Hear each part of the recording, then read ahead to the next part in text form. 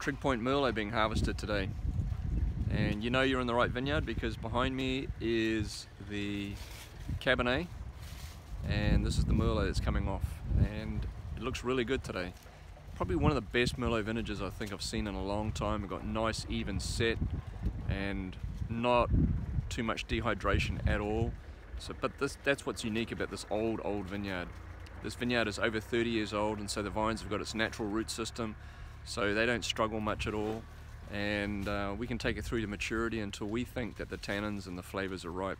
So yeah, no, just a great vineyard, and for those who haven't tried Trig Point Merlot, get out there and get a bottle. It's awesome. Salute.